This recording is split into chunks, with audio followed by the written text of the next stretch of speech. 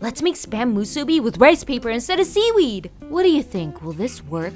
I just finished using the spam guillotine, rice paper wetter, and then it clicked. I could have also added fixins like the mint leaves, Thai basil, ingredients to make a Vietnamese spring roll, but I wanted to make it as if I were making just good old spam musubi. And I really liked this one. It was so smooth, so silky, so satisfying. I tried it on its own, pretty plain. Most of the flavor comes from the saltiness of the spam and how much furikake you put on it. But if you want even more flavor, dip it in Vietnamese nuoc mam. Why not? It's a fish sauce-based dipping sauce. I thought it was gonna be too salty, but no, it works. What are other ways you could eat spam? Let me know.